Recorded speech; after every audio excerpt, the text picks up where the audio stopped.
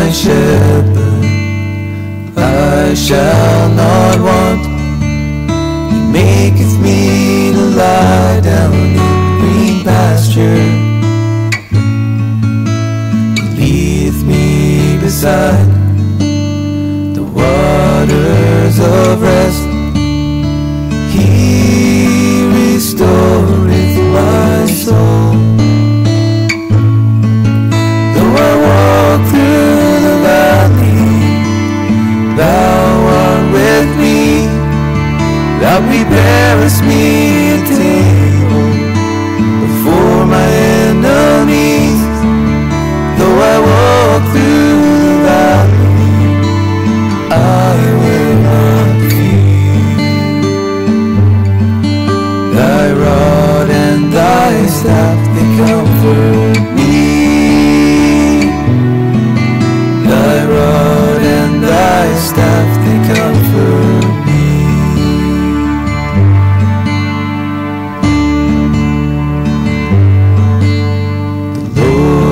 My shepherd, I shall not want.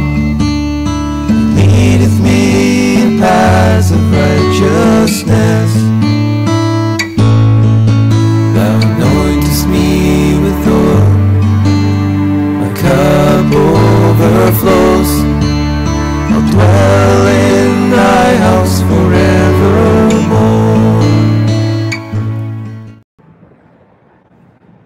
Test.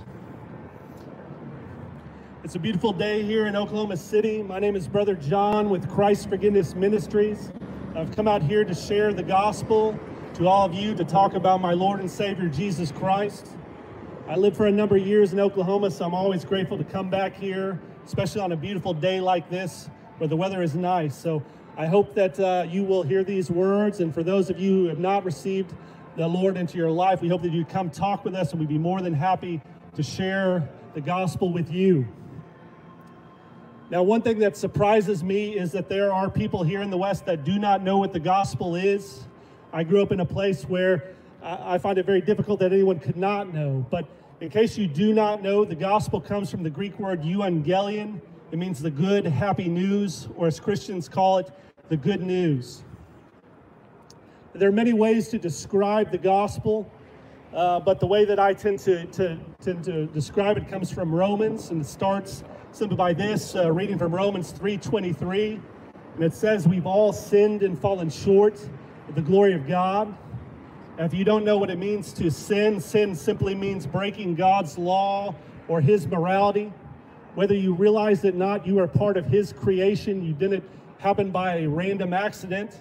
And as such, you're living in his world, and he's set the world in a certain way. Whenever you fail to live by his standards, you have sinned or you have broken his law. And the reality is all of us have done so in some form or another. Some of you may say, well, that's not really fair. I didn't know what the rules were. No one told me. But just like in the courts, where it says ignorance of the law is not a defense, is not a defense before God. The fact is, God has given you plenty evidence of his life here in the world. It's made evident in Romans 1:20. But we also have examples, and you're welcome, if you'd like any of those are free. You're welcome to take whatever you like. And so there's plenty of evidence. We also have God's word in the Bible, so you can read about his morality, you can read about his message. There's no excuse here in the West not to receive it. We have free Bibles here that anyone's welcome to have them. You can also read it online at BibleGateway.com, all for free. So here in the West, with all of our advantages, there's no excuse not to know God's word. The challenge for people in the West living a life of privilege is whether they will receive the word and humble themselves for it. Which goes to my second verse in Romans 6:23, and it reads, the wages of sin is death. The fact is, when we sin, when we break God's law, just like if you worked a job, you accrue wages, you also accrue wages when you sin. And when you accrue sin, when you accrue those wages, the result is death, because you're in violation of that relationship with your Creator. But the rest of the verse reads, because I told you you're like, this doesn't sound like good news at all. And it would not be, except that there is another part to the verse It says this, and I'll read it in full. It says, "For the wages of sin is death, but the gift of God is eternal life through Jesus Christ." You see, God is a loving God. We know this in the Bible because it tells us 1 John 4:8 and 1 John 4:16. But it is also important to know that God loves us in such a way that he allows us to have free will, which means we have the choice on whether to follow him or whether to ignore him. Every single time you may have violated God's law, you could have chosen otherwise. Every time that temptation may have happened to tell a lie, for example, you could have chosen not to lie. You could have chosen not to gossip. You could have chosen not to engage in sexual sin. You always have the ability to choose otherwise. And the reason for that is God gives you free will out of love for you. He wants you to have a loving relationship with you where you have the choice. Because if he denied you the choice, because some people, well, why did God create a world where you could choose to do evil things? Then it would not be love on his part or your part. It would be like if you were in a relationship with someone, you could press a button to have them do what you want. So God has not set the world in that way, but God, as I said, is a God of love, and he knows that we still fall short at times. And so what he has done to help us, even though that we are in trouble before God, is that he allowed his son to come down in human form to give us the opportunity to receive eternal life. Because when he died on the cross, when he was crucified, he led a sinless life, a perfect life. And that's important because his perfection was the atonement. His perfection was the paying of the debt for our fines. Because as I said before, we've all sinned, so we all have a penalty before God. However, God in his love for us allowed Jesus Christ to take that debt upon us. And as such, we come to Romans 10:13. It reads, for whosoever shall call upon the Lord's name shall be saved.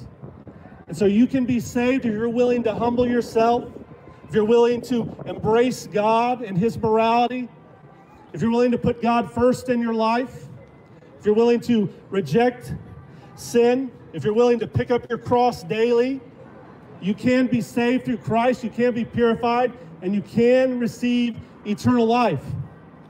Many of you may not realize it, but this life is a temporary life. The best of us usually have maybe 70 or 80 years, and then we die, and yet many of us will know other folks who didn't live nearly that long, dying from a car accident or a cancer diagnosis or some other immediate thing where they did not live as many years as they thought. But the fact is, there is an afterlife beyond this life, and that afterlife is eternal. Many people do not give thought to the next life. They live their life only for this one, and it shows in their actions and their choices. And that's a grave mistake. That's a mistake that I did on most of my life and many others. I was one who grew up in the church. I grew up in the Methodist church, and I had fond memories of the church, no incidents. I had good memories of it, and yet, as I grew older, I grew out of the church. I wasn't interested in reading the Bible. I wasn't interested in following God's morality. I was interested in doing what I wanted to do, which oftentimes was not in accord with God, what God had wanted for me. And though my example is not unique, if you want to know, my ultimate sin in life was idolatry. I worshiped money. I lived my life around the pursuit of money. I thought that's what mattered the most. The more money I made, that made me an important person, that when I walked down the street, they say, oh, that is someone to be reckoned with. All because of how much money I had. That's what I was obsessed with, and I lived my life through that. When I built my business, my aim was again to gain as much money as I could.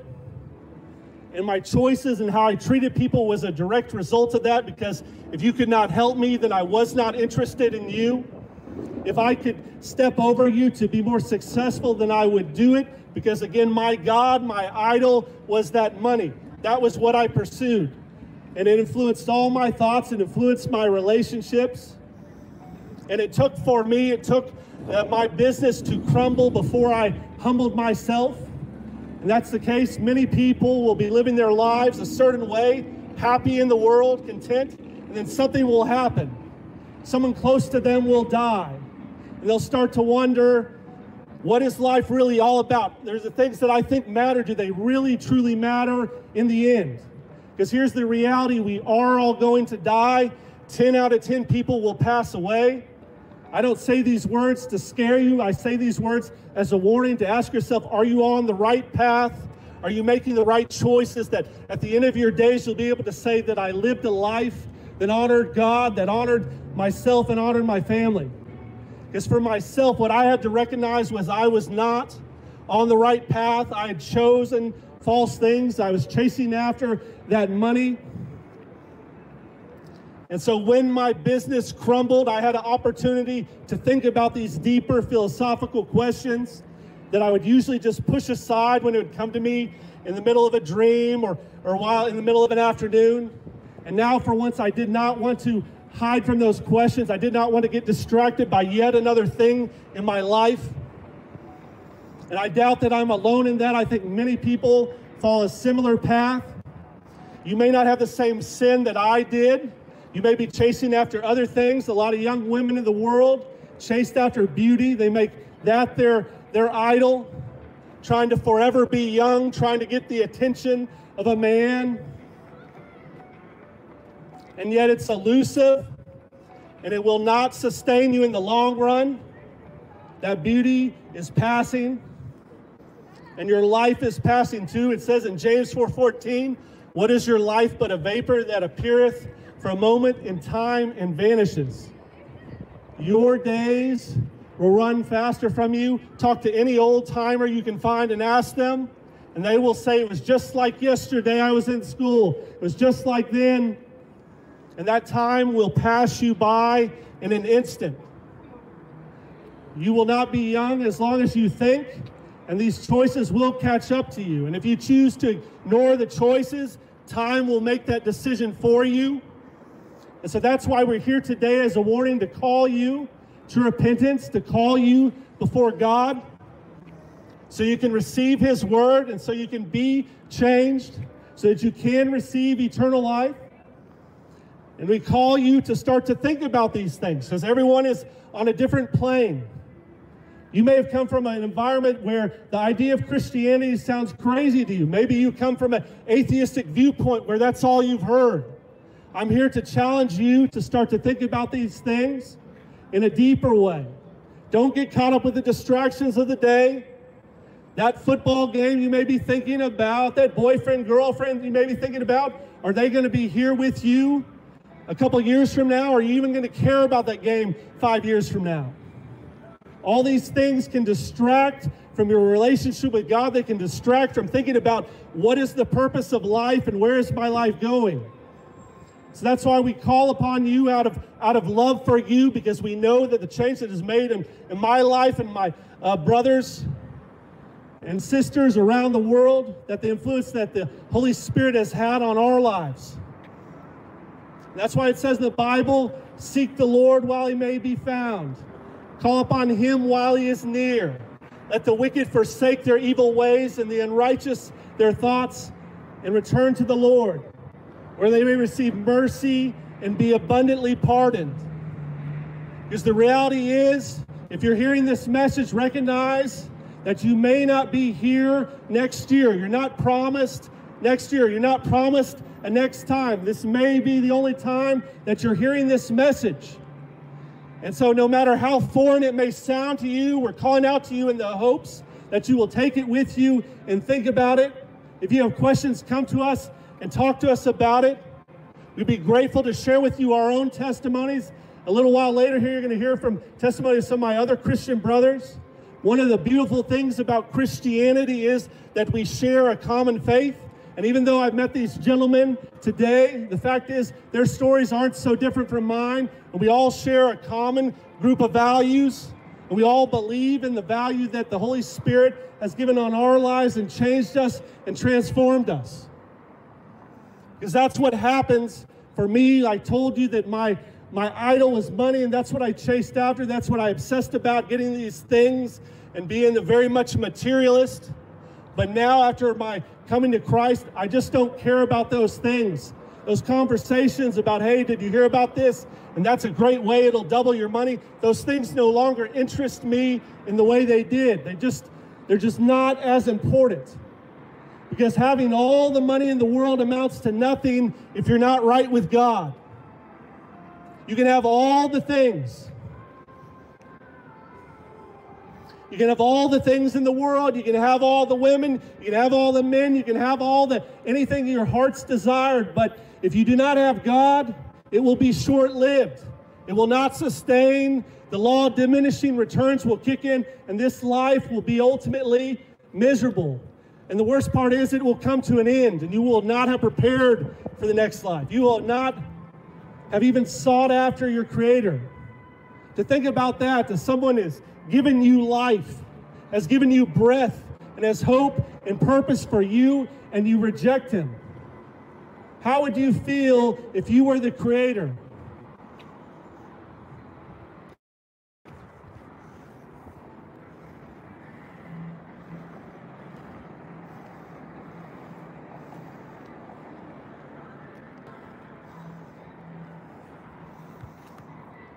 Many people these days will live their life for something. We all do this. And if you're not living for God, the question I have for you is, what are you living your life for? What are you pursuing? What keeps you excited? What are you filling your days with? A lot of people choose to escape from the world, and they'll chase after drugs or alcohol or sex or any other thing to escape from the pressures of the world, to get some relief, even if it's for a moment. But that's all it is relief for a moment. We're offering you something else, not through our own power, but through the power of God. We're offering you the opportunity to have a relationship with someone that deeply loves you. The Bible says that God has a steadfast love that remains forever. What do you know about a love like that in this world, where marriages can be broken up even after a couple years, where people can jump from one partner to another, where people will step over each other if it suits them, and yet God has a steadfast love for you that remains and endures forever.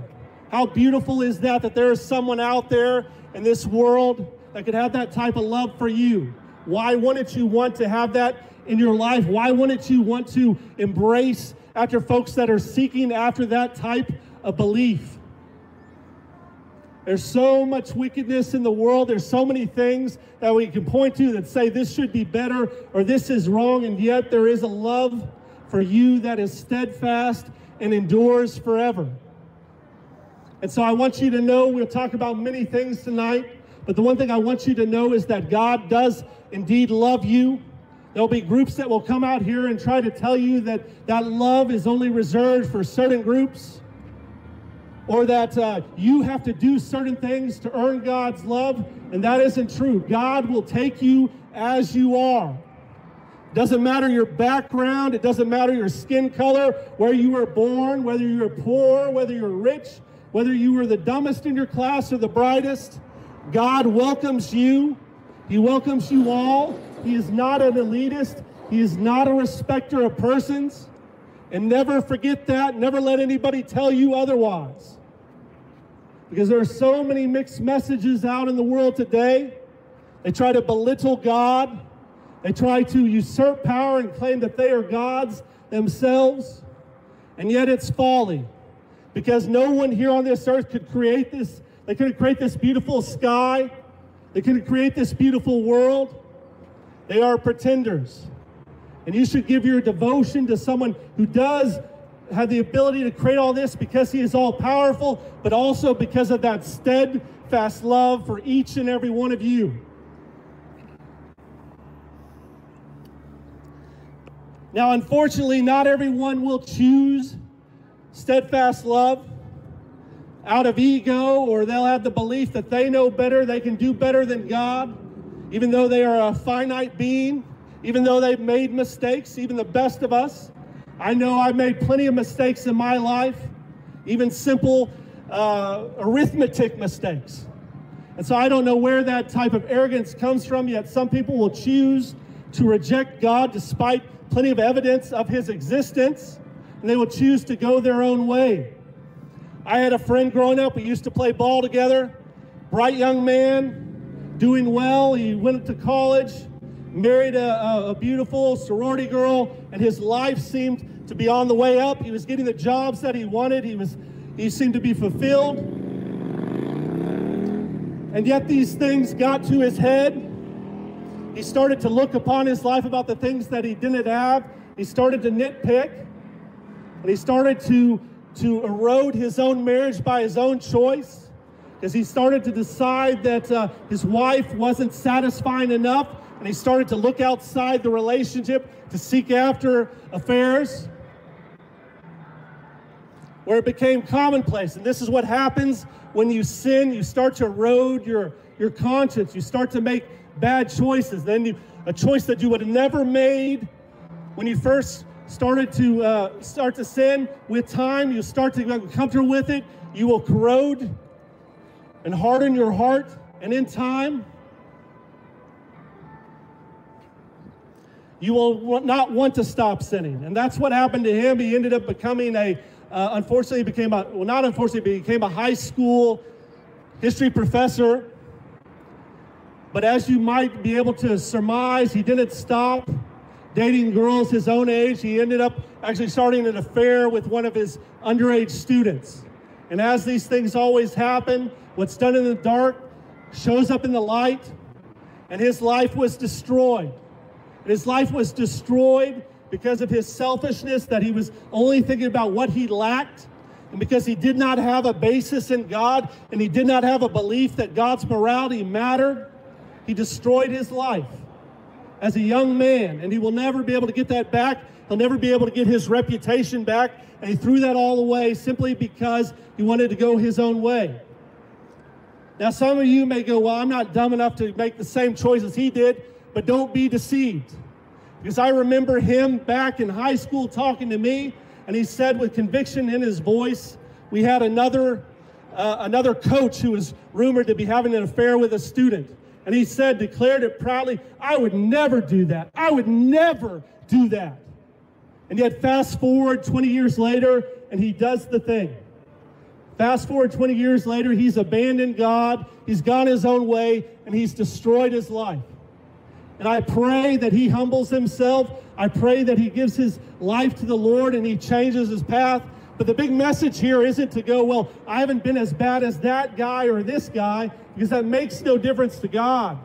The question is, when you hear these warnings, are you going to receive them and change your life? Or are you going to be as stubborn as myself or as stubborn as my friend and keep pushing God out of the picture? Because God is calling out to you. He is patient and long-suffering with you in the hopes that you will return to him. And one of the most amazing things about our God is how deep his love is. In the Bible, it has the parable of the Good Samaritan, and most people like this story where it talks about the young prodigal son who went away from home. But if you look in the details of the story, it's actually worse than it might appear. He demanded that he get his inheritance from his father, and his father was still alive. Think about that for a while. He hated his father so much that he wanted nothing to do with him. He just wanted to get some money and ran. And even more amazingly, the father gives him the money. And what does the young man do? He gets caught up trying to do things his own way, getting fast friends, getting caught up with money and women and all the sins of the world. And then he runs out and he's humbled. He loses it all and he returns to his father. And the story goes, from a long way off, he had resolved to apologize to his father in the hopes that he could be a servant for his father. And a long way off, the father sees him and the father runs to the son. And this is important because in the culture that they lived in, fathers, the patriarchs of the family, would never run. They don't run. Maybe that's for kids, maybe that's for a mom, but not for the father. He's going to stand on principle. That's just not done. And yet the parable, it tells that God doesn't care about any of that, God only cares that you returned to the fold. And that is what God's love is for each and every one of you. It does not matter what you've done. It does not matter. There is not any sins that you can think of outside of blaspheming the Holy Spirit that you cannot repent from. You can humble yourself. You can repent. You cannot be too far gone where God cannot declare his love for you and bring you back. And if you're willing to humble yourself, even if that sounds too fantastic for you to believe, know this: there are people around the world. You can just Google on YouTube and you can find their testimonies of people who have gone through all types of hardships, drug addictions, sex addictions, losses, losing job after job. They even had pasts where they murdered folks. And yet in a time they humbled themselves, and God can wash them clean and they can be changed, because that is the power of God. Where you and I may not be able to forgive and forget, God can forgive and forget in an instant. And that's available to each and every one of you. And I hope if you have not received God in your life, you're willing to start to think about God. You're willing to start to think about these things and allow Him to change your life. Now, of course, here in Bricktown, in Oklahoma, there are many people who profess with their lips that they are Christians. They've heard the story, they've heard the gospel, they grew up to church, and they feel like they punched their card by going to church every Sunday. And they've generally led a pretty good life. They haven't done any terrible sins in the sense of a murder or a rape or some of these types of things. And they're not perfect, but, you know, God's okay. They see God as their buddy, and God will help them. But what I want to ask you is in John 14:15, this is Jesus talking. It says, if you love me, keep my commandments. And so that's something that a Christian should think about. If you truly do love God, if you truly do love the gift of life He has given you, if you do truly love eternal life, then that should be fruitful. That should be seen in your lives. There's a parable called the parable of the talents that I think displays this. And it goes something like this. There is a master, and he has 3 servants. And the master's going away on a long trip. And so he gives each of the servants a talent, and a talent is simply a unit of gold.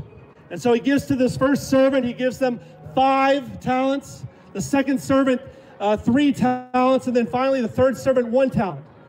And after going away for a long time, he returns and he gathers the servants and he asks them how they did. What were they able to do with the talents? And the first servant comes up and he says, after thinking it through, I was able to invest your 5 talents and I grew it to 10 talents.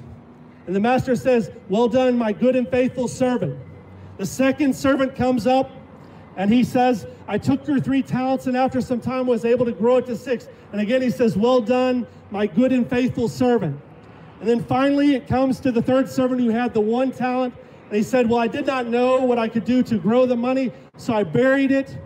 And here it is, I haven't lost it.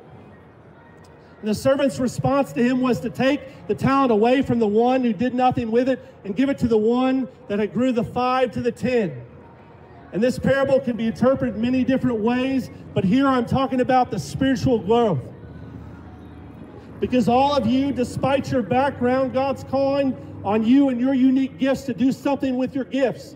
And I wonder which of you who profess to be Christians, which of those servants would you be?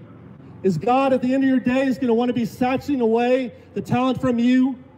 And if He is, if that bothers you, know that you can change, that you can move away from that and you can be like the others who take the unique gifts that you have and you can share them. And you may think, because of your background or your limitations, that God cannot use you. But anyone who's read the Bible knows there are many of stories where God has lifted up the weak and used them for good. Moses had a speech impediment. Mighty Moses, the one who led the Israelites across the Red Sea, had a speech impediment. He was giving great speeches to the Israelites. He did not want any part of it. And yet God said, you're my guy. I want you to lead. You can do that. And when God tells you to do something, it's wise to do it. And so he lifted up Moses, and he lifted up others. He lifted up Gideon. Gideon was the weakest of his family, the weakest of his tribe in Manasseh. And yet God called upon him to lead his people against the Midianites. And they were victorious. So God can lift up the weak. And sometimes God uses the weak specifically because he knows that it humbles the world. Because the world would tell you, if you're powerful and you've done all these things and you're important, and it's all nonsense. Or as it says in the Bible in Ecclesiastes, it's all hevel, it's all nothing, it's all vanity.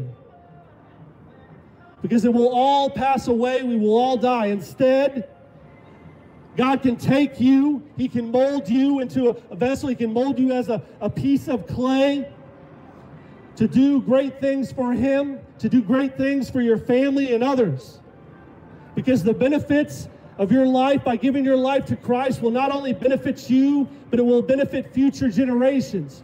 Your children will be blessed by your example. Your grandchildren will be blessed. Think about how many things that you may be chasing after today, but what benefit will they have 2-3 generations from now? And yet you living a life that honors God will have just that. And you will be a light to others. That's why it says in Jesus Christ, he is the light. As he says in John 1:5, the light shines in the darkness, and the darkness has not overcome it. When Christ came into the world, he is a light to the world to expose the darkness, to expose the wickedness and the ignorance. And as Christians, we take that light and we share it for others. Because we are to be that city on a hill, that light to others, to give them permission that they too can rise above the troubles in their life. They too can live a righteous life. They too can be perfect in Christ. Many people try to be perfect without Christ and they fail miserably. I know, because I was one of them. But with Christ, things are possible that would be without him. It says the things that are impossible with man are possible with God. God is not limited in the same way we are. We're limited, we're finite, we have a limited experience of what we know. We're controlled by our environment and our experiences, but God is an all-knowing, omnipotent, omnipresent, omniscient being, and he's not limited in that way. And he can use you for good, and all it requires is you to have humility, calls for you to call out to him in a moment, and that's all it can take. It's amazing how much your life can change in a moment simply by giving your life to God. I know some people who are low people, some not very good people, but in a moment they change their life and they are not the same. They walk differently. Even the people when I run to in my own life, they know that I've changed. And there are a lot of folks that don't like it, I assure you, because that's a reality, is when you change your life, when you give your life to God, you are going to be seen differently. Your light is going to shine, and some folks aren't going to like it because it's going to cause them to feel differently about themselves. Because they know in their heart's heart that they're settling, they're choosing not to do all the things they ought to do for God, and they feel convicted. So that's something that early or new Christians have to deal with, but don't worry about that. You will lose friends, but you will gain new ones. You will give up the bar life. You will give up other things that don't suit you, but you will be filled with other things. It's funny, the things that I enjoy now that I would have thought crazy 5-10 years ago. Now I love reading the Bible. About 5 years ago, I tried reading the Bible. It meant nothing to me. I thought, oh, it would be a good academic exercise. Everybody talks about the Bible, might as well read it. I tried to, didn't mean a thing to me. But when I saw my life humble, when I had looked on the Bible with fresh eyes, I'm forever changed. When I read the Word, I'm forever changed.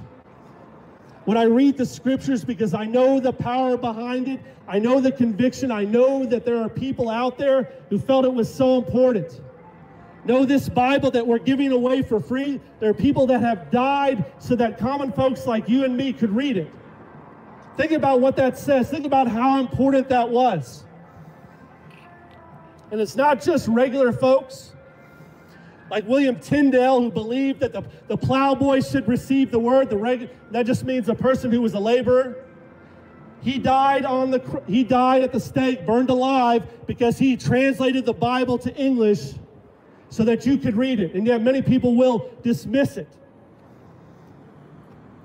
Immanuel Kant is a great German philosopher, one who read many books. And he said a few things about the Bible too. Let me see if I can find it here.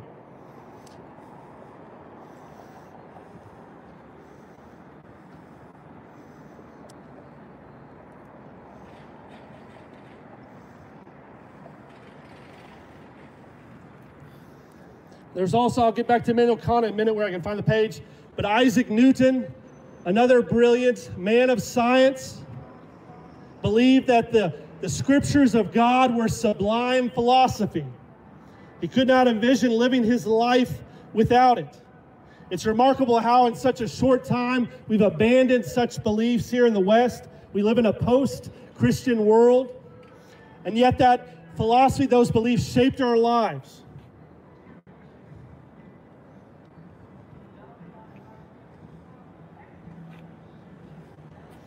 And here we go. This is what Immanuel Kant said. He said, "The majesty of the scriptures astonishes me. The Bible is the greatest benefit which the human race has ever experienced. A single line in the Bible has consoled me more than all the books I have read besides." What a powerful testimony that is from a brilliant man. One who had thought about things deeply on a philosophical level, and yet, with considering all the books that are available to him, they do not compare to the wisdom of the Bible. If you do not believe that, I challenge you to start reading the book of Proverbs.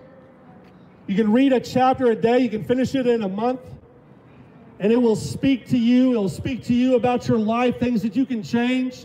It's amazing, amazing that a book had been written so long ago, but still have great influence in your life.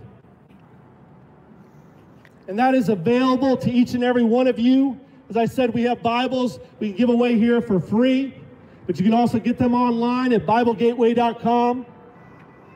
But the challenge for most people here in the West is that we become complacent and content with our lives in the belief that we do not need God, so we disregard Him.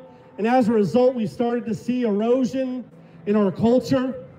We started to see things that people couldn't even imagine start to appear in our lives. We start to devalue life.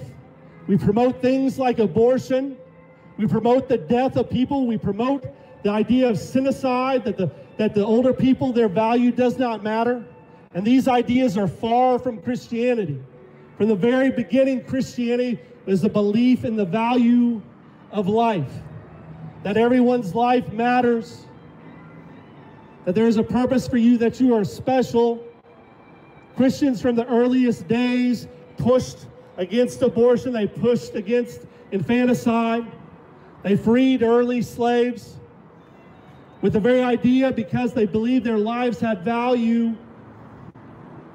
and they could not stand by and watch those things go. And yet, when we reject Christian values, we replace them with pagan ones.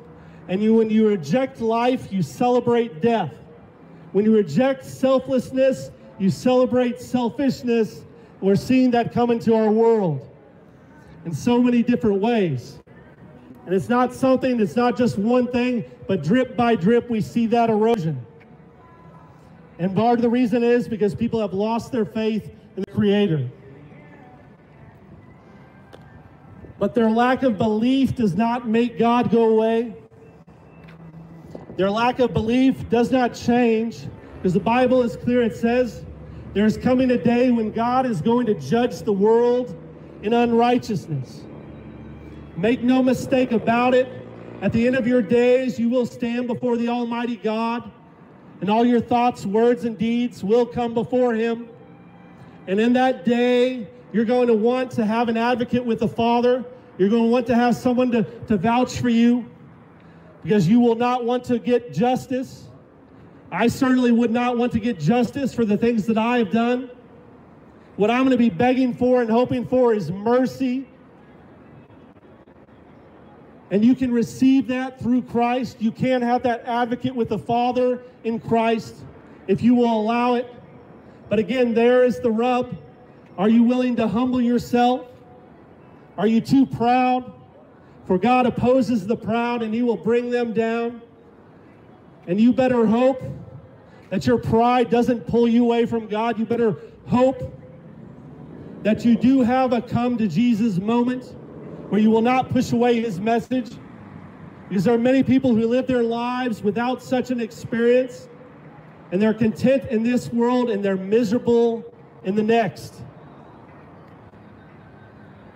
So the ones who benefit, the ones who are struggling, ironically, the ones who've had all types of hardships in this world, they actually are blessed in a way because God opens their eyes and they're humble and they're willing to seek out his message that a lot of regular folks who have average lives, who are generally content and just want to chase after the things of the world, they're never in a position where they're humbled enough to receive God. And so they are lost. They become their own jailer by their own design. But that does not have to be you. You do not have to go through a terrible experience. You can come to God in a moment. You can reject what other people may think. It does not matter what other people think ultimately before God. They're not going to stand with you before God. It will be just you and him in that moment. And if you're living a life that does not honor him, that is a very scary time for you. And so that's a question you should think about. Are you ready to stand before God and be judged? Have you thought about those days? Are you making changes in your life? Are you seeking after God? Because some of you, and this is what I used to think, that there would be plenty of time for me to get right with God. There'd be plenty of time for me to make my life right. But this life is a fragile life. Just to give you an example, just a few weeks ago, I was in a car accident. It's very fortunate I'm actually here talking to you tonight. And I was just driving down the road, and a car veered into my lane and hit me. And I could have died in that moment. My life could have been over. There's nothing special about a car accident. They happen every day. People die. I'm sure many of you have seen those crosses or flowers on the side of the road. People don't think that'll be them, but those people that were in those accidents had the same thought, and it was them. And if they're not right with God, that's it for them. There is no more. There is no chance to get right with God. So there is an urgency. And all types of things can happen in this life. When I was in law school, there was a girl. She was a brilliant, good-looking woman. She was the type of girl that many would like to marry or you'd love to have as your daughter.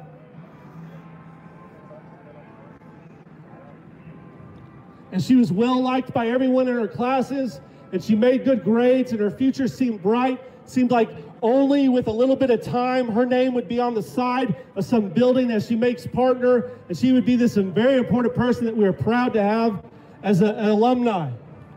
And yet one day in class, she stood up, and she talked, and she said that she was diagnosed with brain cancer. In a moment, all the things that she thought was important, chasing after these material things, chasing after the big house and the cars and the big name and the reputation, in a moment, all that vanished. It was unimportant. And so that's something that you should think about when you're living your life is, if you only had one more year to live, what would you value in your life? What would really matter to you? What happens next? Is there an afterlife? Is there something more? And are you ready to receive it? Because I'm going to tell you that it's not going to be the material things. It's not going to be these nihilistic desires that you'll be thinking about in those final moments. It's going to be thinking about these other deeper things on what is to come. God bless you. And so I hope that you receive these words. No matter your background, whether you're an atheist or a Satanist, or maybe from some other religion, I hope that you hear these words and you start to think about them. I hope to be a pebble in your shoe that you take with you, that you will not want to push out in time, that you will choose to seek after God. Because I believe if you will, it will change your life just like it's changed mine, just like it changed many of my brothers and sisters.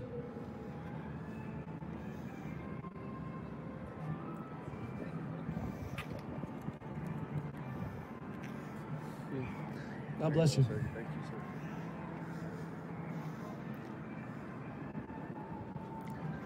There's also an interesting thing. A lot of folks, I had some friends who would hear the words, and they're always looking for some type of get out of jail free card, some type of exemption that's going to allow them to have all this worldly fun, and yet at the end they'll have a deathbed conversion and it'll be all good. They'll get the best of both worlds, they'll think.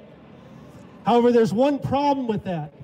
Number one, you're not promised a deathbed conversion, but number two, the problem with sinning, as I mentioned earlier, is once you start the process of sinning, there's a great risk that you won't want to stop in time because it becomes a habit. It's just like doing good is a habit, doing evil can become a habit too. Some of those folks, even in their younger years, they said, I'll get back to God, I'll get right with Him. In the end, when the end comes, they've gotten so used to sinning, they've gotten so used and set in their ways that they won't want to change. And because God is a gentleman, God will give you what you wish for. So if you want to live a life away from Him, if you want to reject His values, reject His morality, then in the end, He will let you go away and He will ultimately reject you. And so if that hurts your feelings, good. Because that means that your heart isn't fully convicted yet. It means that there's still time for you when you can walk away from those things and can embrace God in your life. And I hope for some of you that if you haven't already, that today could be that day.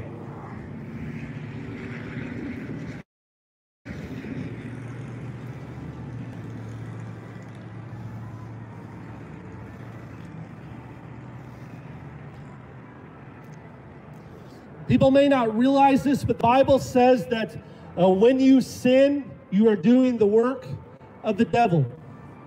That may sound like a crazy statement here in the post-Christian world we live in, but when you sin, you are not honoring God, and when you're not honoring God, you're opposing God. And Satan is a word that stands for adversary. So when you are sinning, you are an adversary of God. In Isaiah chapter 14, verse 13 and 14, it reads, and this is talking about the devil, but when you do the works of the devil, you are essentially the devil. It says, for you have said in your heart, I will ascend into heaven. I will exalt my throne above the stars of God. I will also sit on the mount of the congregation on the farthest sides of the north. I will ascend above the heights of the clouds. I will be like the Most High. And that is what most people do. And that's what a lot of people do. They exalt themselves. They put down God and say, I don't have to follow Him. I don't like God because of this reason or that, because He allows this thing. I will reject Him so that I can live my life my own way. And so as it says in Romans 1:18, it will suppress the truth and unrighteousness, and they will do the things that they want to do and reject their Creator. They'll find all types of reasons, all types of rationalizations to hold on to their sin of choice, the thing that they like to do, and they will end up making an idol of it.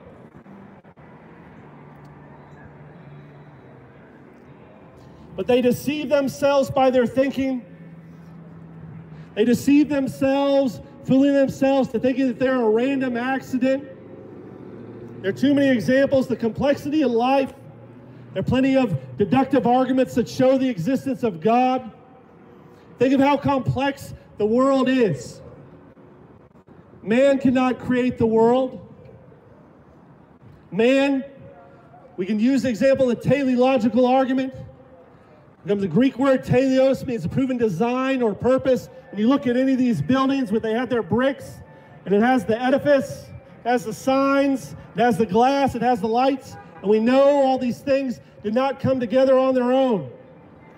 We know they had a builder. We know they had an architect. And I assure you, these buildings and these cars are complex, but they're nothing in comparison to the complexity of the world. They're nothing in comparison to the complexity of your body and your DNA. And so if it follows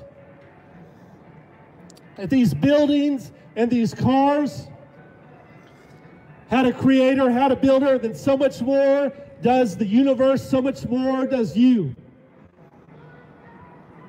And so there is no reason to reject God. There is no good reason to reject God. People reject God out of selfish reasons because they want to do other things. They want to be in charge of their lives, and they do not want to give up agency. But it is elusive and it's folly. You are much more than a chemical reaction. Be wary of anyone that would have you believe that love is simply a chemical. We know better than that. Deep down, we know that we're here for a purpose. We're not just randomly going through life. We know that we are to be good. We know what evil is. And we know this because God has etched this on our hearts. And if you seek after Him, if you read God's Word, you can be shaped by it. You can become better men and women. You can become a better figure in your community. And you can honor your Creator. And when you think about it from the atheistic viewpoint, what a sad life that they live. They have to admit the absurdity of life. That nothing really matters. It doesn't matter if they're an evil criminal or the greatest humanitarian. From the atheistic viewpoint, it makes little difference because life is absurd. We're all going to die. The earth is going to pass away and there will be nothing left. And yet, atheists do not live their life that way. Atheists will be strong. If you ask them, if you believe you're an atheist, what do they think about adultery? Is that okay if you sleep with their wife? Suddenly they will have a morality then very easily. Suddenly they will understand right and wrong. And there is a meaning and things do matter. And they will contradict themselves in the process. So be wise and do not be like them.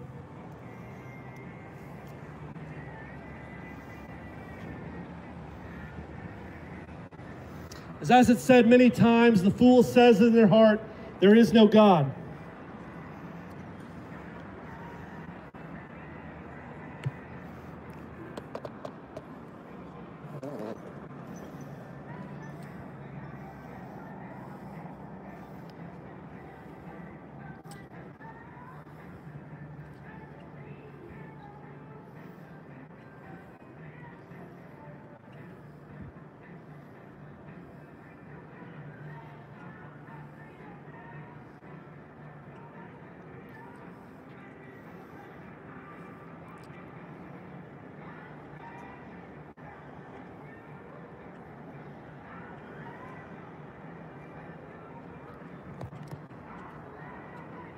I've said a lot of strong words that may make you think that I am mad at people or that I not love people. I want you to know that that is not the case. I'm here and my brothers are here and Christians across the world evangelize out of love for you. We're called to do it, but we do it because we hope that people will be saved and their lives will be changed. We hope that you will take in God's word and it will shape you. And this may seem crazy to some people, but I'll tell you, I've read so many stories where people will have heard a message like this and thought it was crazy in a moment, and then a couple years later, they are Christians, they become true believers because that message resonates with them. They take it with them and they are changed. We do what we do out of here for glory to God, out of love for Him, that we are not ashamed of the gospel, that we want this good news to be shared across Bricktown, across Oklahoma, across the United States, and across the world. Out of love for each and every one of you, because we know what it's done for our lives, and we want that to be available to each and every one of you. There's a story in the 1900s that kind of expresses this sentiment. There was a famous violinist who was well known, and he played at all the famous concert halls and in music places, in people's homes. They paid him tons of money to do it because he was very good. And yet, even though he acquired a lot of money this way, because he was a musician, he did not care about money, and so he gave most of it away to people who were less fortunate. And so that put him in a spot where he was looking to buy this very popular violin, but he did not have enough money to buy it, so he went back to kind of pull money from his friends to buy this violin. It had been sold to a collector. But undaunted, he went to reach after the collector. They said, "I'd like to buy that violin from you." But the collector said, "No way, this is my most prized possession in the world. I'm not going to give it up." So the violinist said this, he said, "Well, at least let me play it one time before you put it on your trophy case on your mantle." And so he started to play the violin. Because he was a great violinist, he played it amazingly well, so much well that it moved and it pulled on the heartstrings of the collector. And at the end, the collector said, "I've changed my mind. Here, take this violin. You must share it with the world." And you see, that is what we feel about the gospel message. We feel that it is the most beautiful and powerful thing. We want to share that steadfast love with God. We want to share it with you so we can take it with you so that you can be forever changed, so that you can be cleansed, so that you can receive eternal life and be blessed all of your days. And that's why we're here today, to share our message with each and every one of you. What I'd now like to do is kind of turn the floor over to one of my newfound brothers here to share his testimony, if he could, for a couple of minutes. Because I want you to know this is not just my story. There are many others too who have been experienced by this. And so this is his first time speaking, so please bear with him. But I think that you'll find that his story resonates with you. Here we go, brother. God bless. Hello, my name is Brother Randy Hinkle, and I'm a Christian. I'm a follower of Jesus Christ. I want you to know that this is the good life, and I feel like I want to tell you my testimony. But there was a time in my life whenever I was not a follower of Jesus Christ. There was a time in my life where I was living a life after sin, and the Bible tells us that sin is only enjoyed for a season. It's not good. In fact, the Bible tells us the way of the transgressor is hard. And I want you to know that the sinful life is indeed the hard life. Would you like one of our cards? Take it with you. We've got a YouTube channel. You can see some more of our evangelism. I'm from Dallas. What's that? He lives in Dallas. He's from Georgia. But you're welcome to call it too. But I was more the Facebook and YouTube if you want to see some more videos. But thank you for your words. God bless you. And I remember laying in bed and worrying about death, because I knew that if I died, that I would open my eyes in hell. And I want you to know, I was scared of death. I was afraid that I might puke and choke on my own vomit laying in bed. That's not a good feeling to have. That's not a good life to live. It's not a good thing to be there and worrying about that. But I knew about heaven and I knew about hell, because I was raised in a Christian home, but I was not living for Jesus. You know, and that question right there, if a man shall die, if a man dies, shall he live again? That's actually a question that was asked in the oldest book that we have in the Bible, in the book of Job, chapter 14, verse 14. He asked that very question. If a man die, shall he live? And that's a question that people still ask today. That's the oldest book in our Bible. It's the oldest book known to man. That's a very old question, and that's the question that we're still asking today. If a man die, shall he live again? And the answer in the Bible is a resounding yes. If a man dies, he will live again.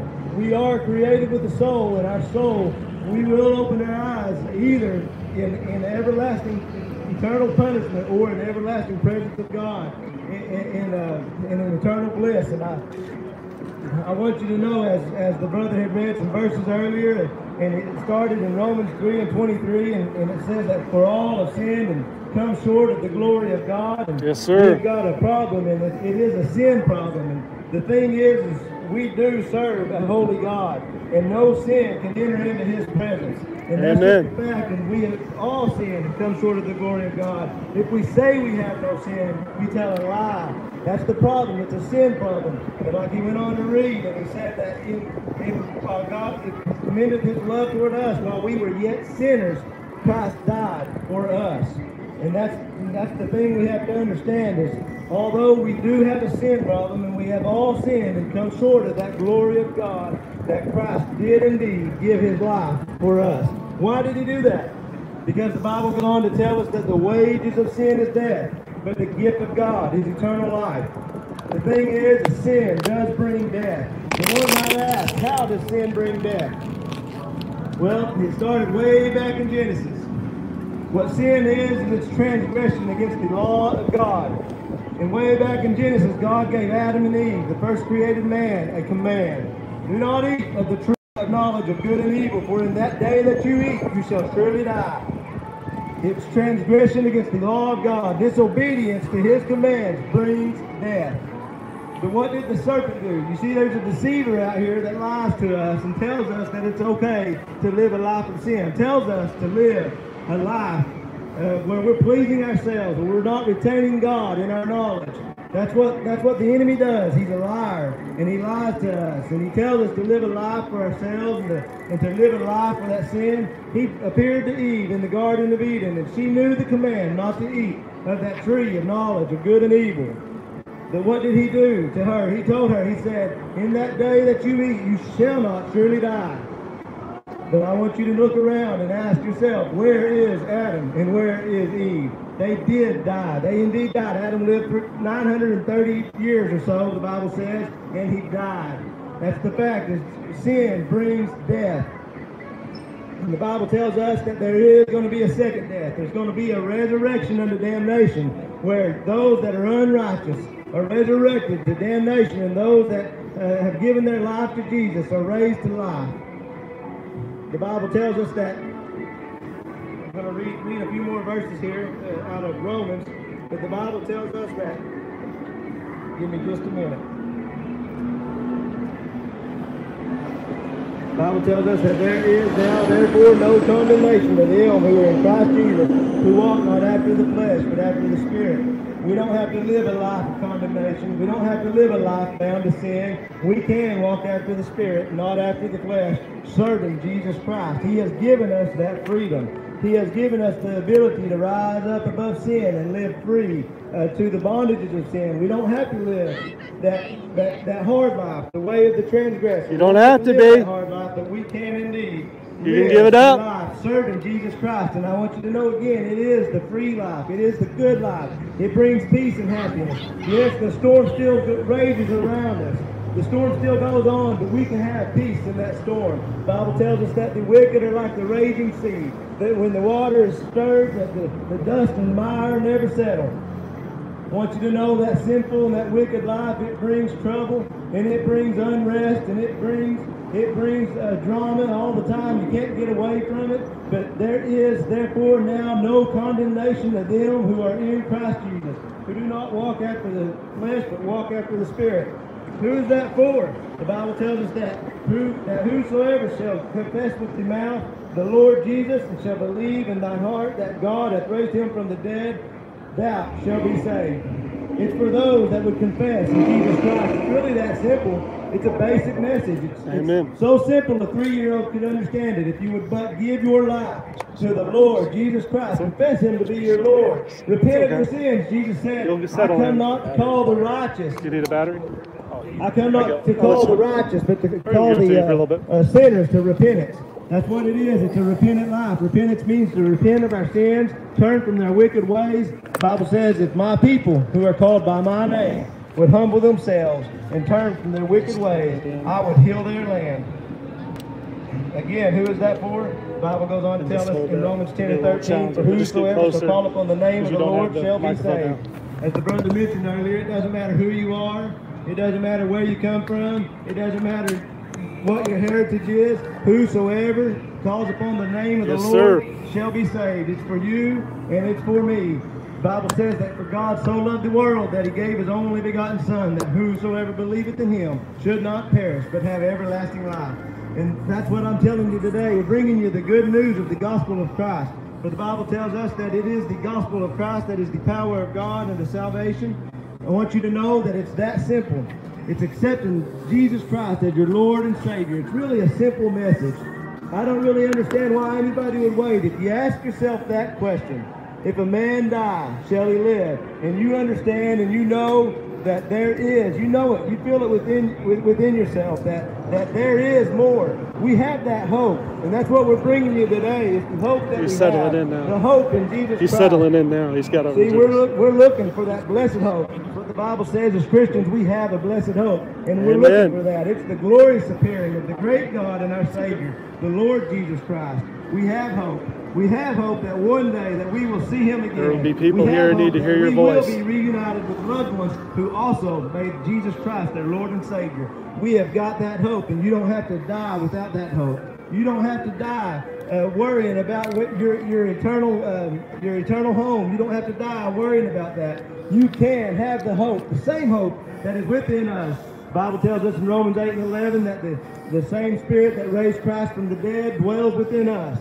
That same Spirit that raised Jesus from the dead dwells within us as believers. Once we accept Amen. Jesus Christ as our Lord and Savior, we've got that same Spirit dwelling within us. Yes, sir. And I want you to know, if you want that freedom and you want the Spirit of God in your life, you can have it. All you got to do is bow before him, repent of your sins, confess him to be your Lord and Savior. It's really that simple. The Bible tells us that the Spirit of God brings liberty. I want you to know that there is liberty, and it is in the Spirit of God. It is in this life, receiving Jesus Christ as our Lord and Savior. It does indeed bring liberty. It brings freedom. That very thing, that very idea, and this old-fashioned message and this old gospel has changed countless lives. Many, many people have been set free from bondages that they have not been able to shake. They have not been able to turn away from them. And I've got a similar story. You see, I was bound to things whenever I was lost and living that life of sin and rejecting God.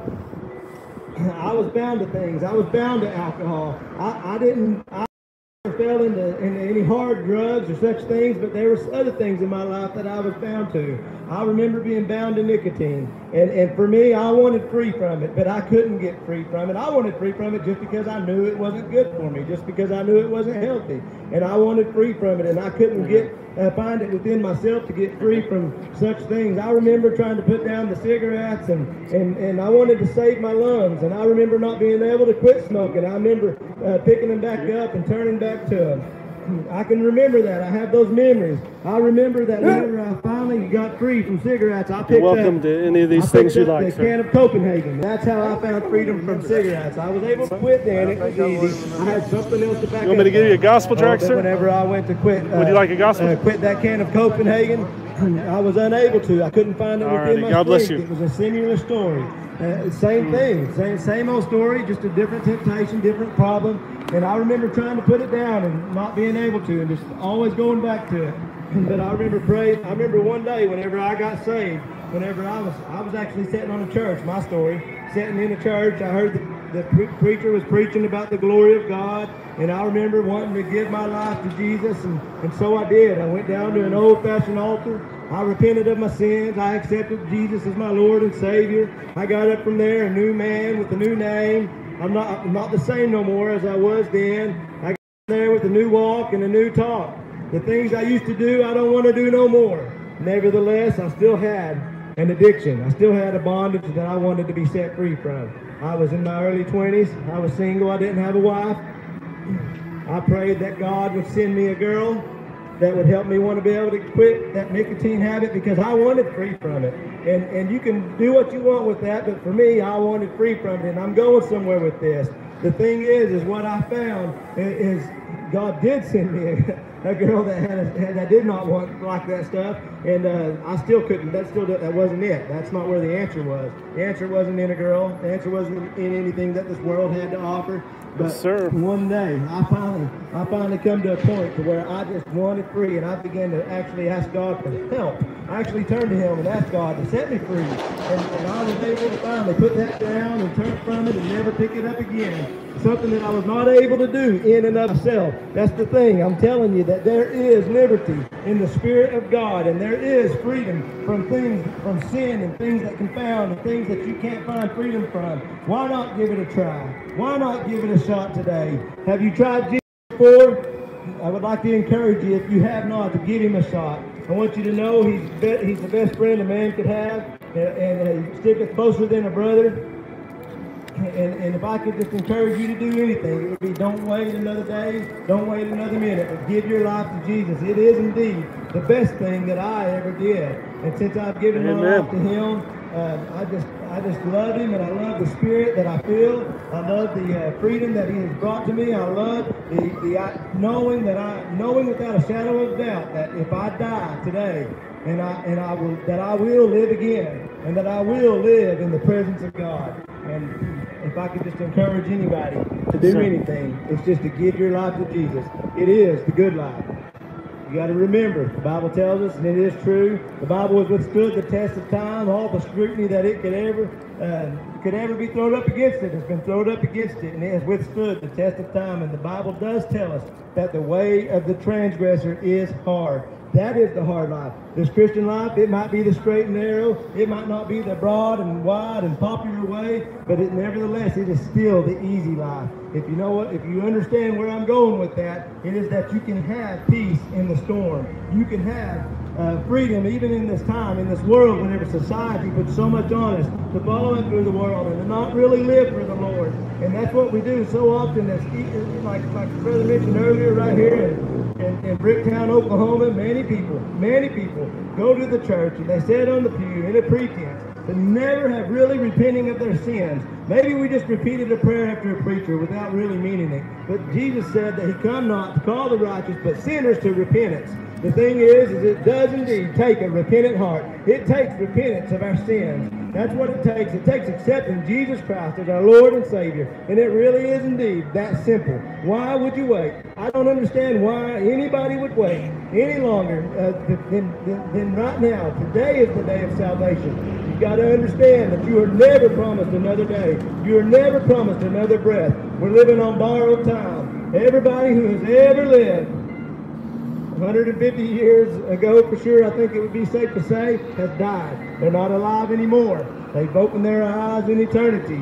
The thing is it is appointed to man once to die, and we must understand that we have a choice. It's an opportunity here right now. You're hearing the gospel of Jesus Christ. You're hearing the message that you need, the secret that you need. It ain't no secret. The thing is God give it to us, and He give it to us to preach to you, for you to hear, for you to know that there is a way to be saved. There is a way to make heaven your home. There is a way to open your eyes in the presence of God, free from eternal damnation. And the alternative is not so nice. The alternative does not look good. The Bible talks about a place where the fire is not quenched and the worm dieth not, where there will be gnashing of teeth. And I want you to know that we don't have to go to that place. That's not the place that I want to go. It ain't going to be fun. It ain't going to be good. But I want you to know that there is a good way. And it is not the way that seems right to man, but it is only through Jesus Christ. He said, I am the way, the truth, and the life. Yes, it is through Jesus Christ. There is no other way to heaven other than through the door. Anybody who tries to go any other way is the same as a thief and a robber. But there is one way, and it is through Jesus Christ, through that blood that was shed upon Calvary's cross. And I want you to know that you can have that. You can have that everlasting life simply by accepting Jesus Christ as your Lord and Savior, repenting of your sins, and serving Him. Like the brother said, it's my first time to speak. I don't know much. Did you want to share your testimony? I get too nervous, man. Not right now. Okay, that's fine. All right. No worries, praise God. What's that? Sorry, I'm not very, don't have very much. Thank you, Brother Randy. Always a blessing to hear a Christian's testimony. My name is Brother John. I'm here with Christ Forgiveness Ministries, and if you happen to be in the area, I came up from Dallas But if you happen to be in the area, we're going to be here tonight and tomorrow, and we're always blessed to hear other Christians. So if you have some time, be sure to come by. Be happy to shake hands and hear about your story, hear about your own evangelism, hear how God has shaped your lives, and see how you've been a light to your community. My family came from Oklahoma. I spend many of my summers here in Oklahoma, so I'm always grateful to come back to Oklahoma. I love it here, and one of the reasons I love it here is because of the history of Oklahoma. Oklahoma folks are hardy folks. It's in their DNA, their epigenetics. They have survived the Great Depression. They survived the Trail of Tears. Many, they survived the Dust Bowl, and many of you have that blood coursing through you. There's a certain strong character that is built by those qualities. There's strong character for those who have tilled the land, have worked the land, and that's built into the fabric of Oklahoma. So I'm always blessed to come to Oklahoma. And no doubt many of you have heard those stories many times, probably in classes here, to share you about the struggles that past generations dealt with. And yet, the one frustration that I have is when I return to Oklahoma is I see some of the changes, and unfortunately some of those changes aren't for the better. I see a type of laziness that has kind of set in as people have moved away from that working hard till the sun goes down culture, to replace with a kind of a boredom of what shall we do. I started to see signs popping up talking about drug addiction in Oklahoma, and this devastated me as a child, and as I've gotten older, it bothers me more and more. I'm concerned about and it affects us. My grandfather was a pastor here in Oklahoma. He used to preach he preached in a number of places, but one place was over in Ada. And he would preach against the sin of that day, and one of them, which was alcohol. That was the big sin that a lot of people could not let go of. And that's one thing you find out about your faith, on how much you love God, is when you're willing to give up that sin that you crave so much. And unfortunately, in that example, my grandfather's time in Ada was not long, as there were folks who were unwilling to give up the alcohol bottle. They were unwilling to give up their drunkenness. But they didn't make what he did was wrong, because he still was calling out to them for love. And I realized that there will be folks here who do not like to hear my negative message against drugs. They will have rationalized it. The last time I was here in March, I talked to a couple of folks who had become addicted to various drugs. And amazingly enough, they were quoting me scripture, defending their drug use. They had rationalized it so much. They were so intent on holding on to their sin that they were willing to do anything they could to hold on to it. And I'll find this is the case for many folks. We see this in the progressive Christianity movement, where they have refashioned God's morality. They've refashioned basic principles of Christianity to invent a new gospel, a new God that they can worship on their own terms. But all these things are merely rationalizations, pulling you away from God, pulling you away from the true Creator. And as I mentioned earlier on, my own greatest sin was my idolatry of money, my chasing after money. That was the thing I was willing to do anything for. That was my quote-unquote drug of choice. And it had devastating consequences in my life. And just like most sin does, it has negative consequences in your life. And you can't always appreciate them in the moment, but slowly but surely it will start to destroy your life in ways you could not even imagine. And not only does it affect your life, but it affects the life of people around you. And that's why it is important to live a life that honors God. That it's important to live a life that is selfless and not selfish.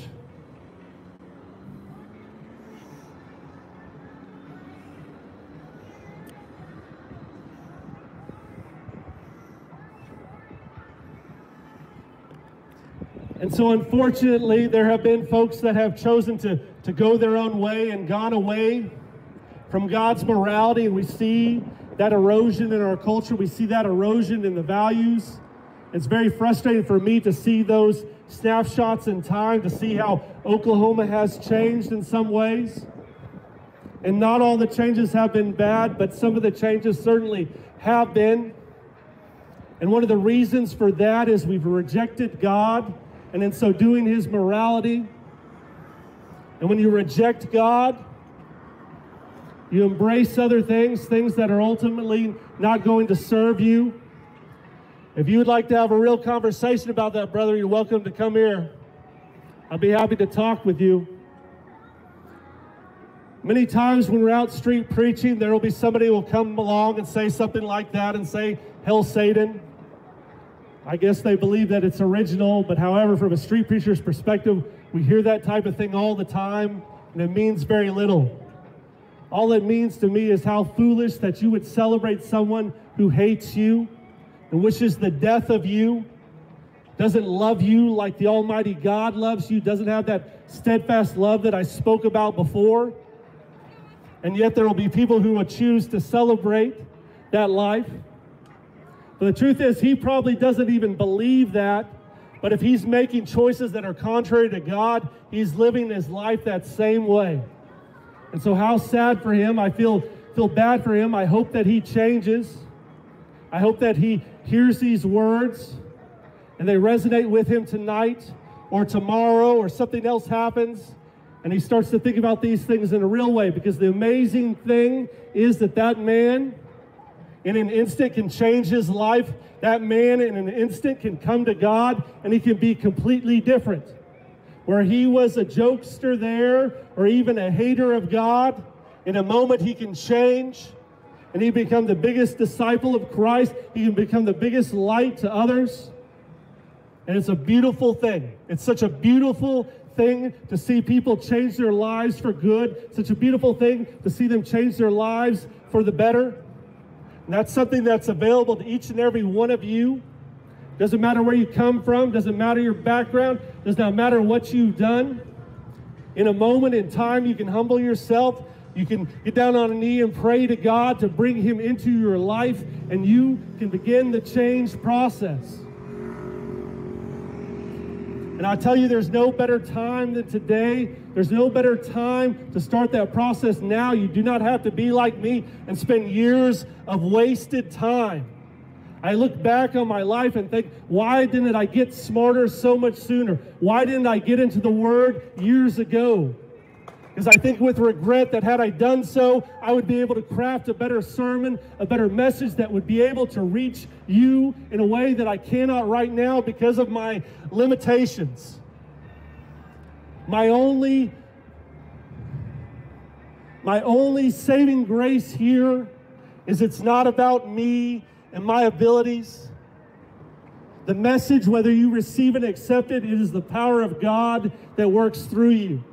And so God will clean up my mistakes if you're willing to receive it. God will clean up my mispronunciations of words, or my getting a verse wrong, or forgetting a good parable to share. He will shape that with you. And that's the power of the Holy Spirit, that he can connect the dots. And if you're earnestly seeking after God, God will find you. The Bible talks, it says, if you seek God, you'll find him. If you knock, the door will be open to you. If you are earnestly seeking after a relationship with Christ, he will find you. That is his word. That is his promise that's available to each and every one of you. In a world where so much cynicism, so much negativity, so much fear and anxiety and frustration, we see it in the news. The news is filled with all these zombie movies over the last few years, or all these catastrophe movies about the great pending doom is to come.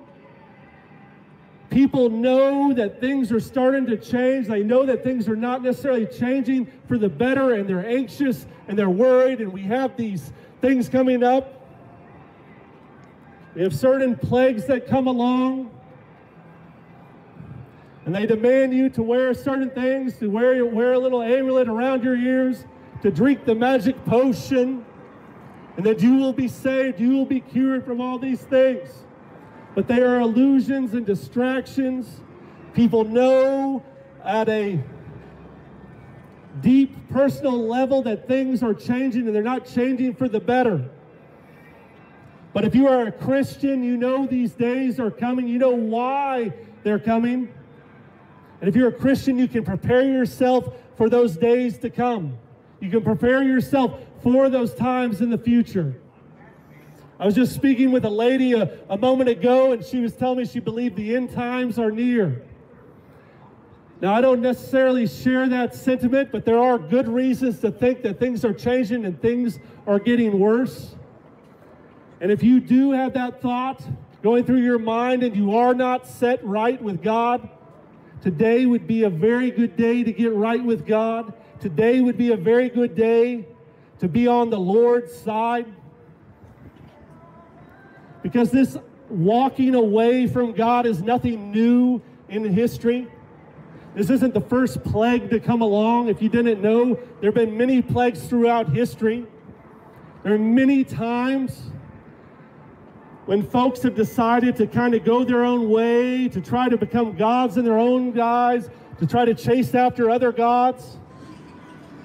And yet there was always a time, there's times in the Bible where he calls you, he calls through his prophets, he calls through his leaders, he calls you to make a decision, a finality, a line in the sand, where he asks you that question, are you on the Lord's side? Are you with God? Because many people will profess that they are, but their lives, their actions are far from it. And so we are calling you with a strong message that if that resonates with you, if you feel convicted with those words, then now is the time to start taking actions to walk away from the things that do not serve you and do not honor your Almighty God. In the Bible, we see this story. We see the story in Joshua.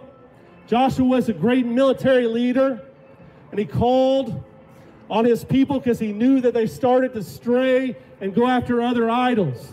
In those days, those were idols of stone and wood that validated some more carnal things they wanted to chase after. In our day, we don't necessarily call them idols, but when you worship money, when you worship material things, when you worship the carnal desires, you're making idols of those things. When you're putting beauty above your relationship with God, you're falling short of the proper communion with God. And so Joshua drew that line in the sand to Israelites then, and he called out to the tribes, and he said, who is on the Lord's side? Come to me. He wasn't messing around. He knew the fears, the concerns, and the degradation that happens when you walk away from God, when you revolt against his morality. And in that moment, they found out who believed in God, who loved God, when the Levites came over to him. Because they believed. And I'm here today to tell you that I believe in God. I'm here to tell you today, in September of 2021, I'm not ashamed to tell you that I believe in the Almighty God. I'm proud of what he's done for my life. I'm proud of what he's done for my brothers and sisters' life. And I want to share that with each and every one of you. Some of you may believe that God is dead or God went away. He was some type of watchmaker that created creation and wandered off. Do not be deceived. Do not be fooled by false words of those who are trying to rationalize their sins. They do not love you. They want to take you down with them. It is the work of the devil. But there is hope. In a world of so much cynicism, there is hope with Jesus Christ. He is a light to us. He is a light to the world. And he can fill your life with that light. He can fill your life with a change that can shape you and mold you in ways that you can't fully understand now. It's only as you get older when you will understand why God was testing you and shaping you. That is the beauty of life. That's the beauty of the Holy Spirit. All you need to know right now is simply being willing to humble yourself and put your faith in God. If you're willing to do that, you can see your life changed. It will not happen over time, and all your problems will not go away, but you will be able to handle the burdens of your life much better. You will have a new perspective on life. You will see things differently. The things that you used to love, you will no longer love. The things that you thought were so important now, they just don't matter so much. And the things that you will start to value, that relationship with God, that eagerness to share God's love with others, will shape your lives more than you will ever know.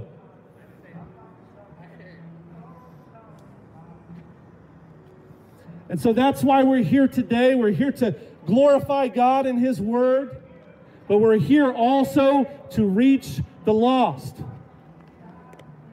In the Bible, there's a Bible called the parable of the sower, and this is Jesus Christ talking, and He talks about this sower. If you don't know what a sower is, it's just somebody before machinery would have seed, and he would scatter it in the fields in the hopes in time that it would grow.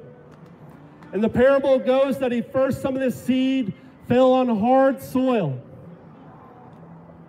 And because it was hard soil, it did not grow. And he had other seed he filled on land that it was softer land, but there were thorns in it, and these thorns grew and choked up the seed so it was not able to grow.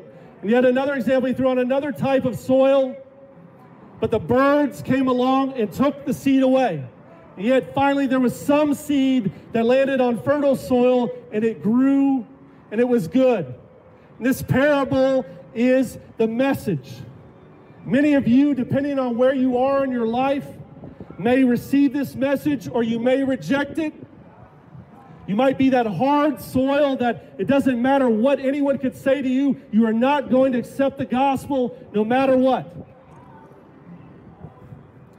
And I pity those that are in that position. Yet there are others, they are willing to hear the word, they're willing to think about the word, but they'll let the distractions of the world pull them away from it. It's like the birds that came to get the seed away. And that could be your friends that are pulling you away from this message that you know you need to hear. That could be some other event that you're rushing to get to that ultimately does not matter. We're talking about your eternal life. But fortunately, we know that God's word never returns void. By speaking here today with me and my brothers, there will be someone who receives this message, in that it will either strengthen their faith so they will renew their faith in Christ, or it will start that process where they will seek after God and be changed. And how so beautiful that is. And oh, how wonderful that is to think that some words and in some small way we could be a part of that could shape someone's life. And that's why we're also out here today, because we know that it makes a difference. We know that it changes lives, and we know that could include you if you're willing to let it. And so we talked earlier about pride. How proud are you? How long will you run? How long will you stay away from God? Will you endure to the end, running from God your whole life? Or will you be willing to humble yourself? Will you be willing to seek after your Creator? Will you be willing to think about those deeper questions in life in such a way that you can change your life? We pray that you do. We pray that you seek after His message. We pray that you take in His word. In this world, it is a world filled of distractions, and the distractions can be so overwhelming. In Psalms, the psalmist says, "Oh, that I had wings like a dove so I could fly away to give me rest." Many folks are so tired, they're overworked, they got stresses from their families, they got stresses with their children, they got stresses in the world at large, they're feeling under attack, and they just want rest, they just want a break, They don't want to hear the words, hear my words. They just want to watch a little TV. They want to watch the game. They just want a little more rest, a little more sleep.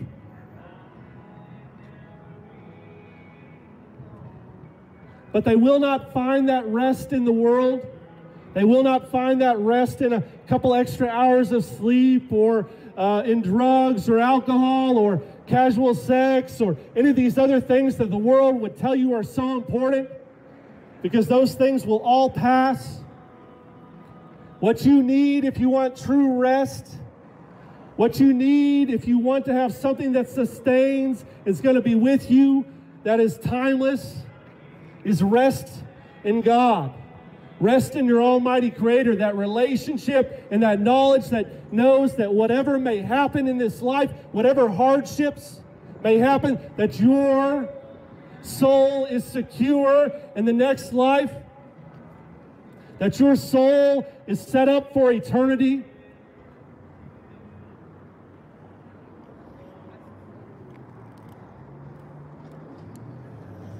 And so if you aren't reading the scriptures, you're depriving yourselves of knowing God. There are a lot of folks that believe in God, but they've decided to create their own Bible of sorts. They're saying, I don't need to read the scriptures. I know. I feel. Oh my goodness, what a terrible word. I wish that could be banned. I feel. No. How about I think, or I know, or what does God say? These would be much better words. We should ban the words, I feel. As I said before, I'm going to repeat it again because I really love this verse. But this is from Immanuel Kant, great German philosopher, more studied than most of the folks here, I imagine. And he said this: the majesty of scriptures astonishes me. The Bible is the greatest benefit which the human race has ever experienced. A single line in the Bible has consoled me more than all the books I have ever read. And to think that people choose to ignore the Bible, people choose to reject God's word, they choose to reject the very Bible that Western civilization is based upon and has transformed the lives of millions of people, not just around Western civilization, but the whole world throughout time.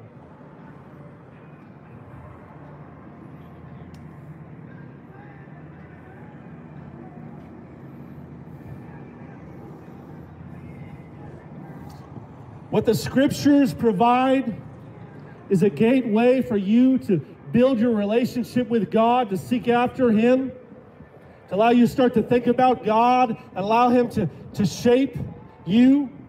And what you can know is that when you enter a relationship with God, if you become a Christian, you join a brotherhood, a sisterhood of people throughout history and time who have sought after these questions, these deep philosophical questions, and that's all available to you. It's all available. That knowledge, that wisdom is available to you in the form of God's Word. And I challenge you, if you haven't, to start reading the Bible, whether you are a Christian or not. Pray that God will reveal Himself to you and start to read His Word. It's as simple as reading a couple chapters a day. If it takes nothing else, just get up 30 minutes earlier when it's quieter, when the phone's not ringing, where there isn't the distractions of the day, and read a couple chapters and start to see what the Bible does for you. Start to see if it resonates with you. Pray to God for Him to reveal Himself to you. I believe that if you're humble and you're sincere, God will answer your prayers just like He has answered mine, just like He's answered my brothers and sisters around the world. And that's why we're here today, to share with you the gospel, to share with you that message of God's love. I spoke earlier about the gospel, and I'm going to share it again because we have a bit of a different audience now. But the gospel message is good news in a world that has fallen. And those may be theological terms to you that you may not have heard, but we live in a state where God created a perfect world for us to live in, but we've made choices that have pulled us away from God. And because the choices that we've pulled us away from God, We have rejected God, and we are in grave peril, because if we stood before God based on our actions, we would be found guilty for rejecting His love. But because God is a God of love, and He did give us free will, He was not satisfied there. He also allowed His Son to take human form. And Jesus Christ lived a life without sin, doing all the right things, upholding the law, upholding all the morality that God holds dear as an example to the rest of us, but also so that He could be a sacrificial lamb for us. So that when He was nailed on that cross, when He was crucified, when He was bruised for our transgressions, that was our atonement. That was our being able to go free. It was our payment of the debt that we accrued. He paid that for us out of love. And the only thing that He asks in return is that you seek after Him, that you call upon the name of the Lord to be saved. And you start to honor Him with your words, your thoughts, your deeds, and actions. That is the beauty of the gospel. That is the beauty of the steadfast love that is available to all.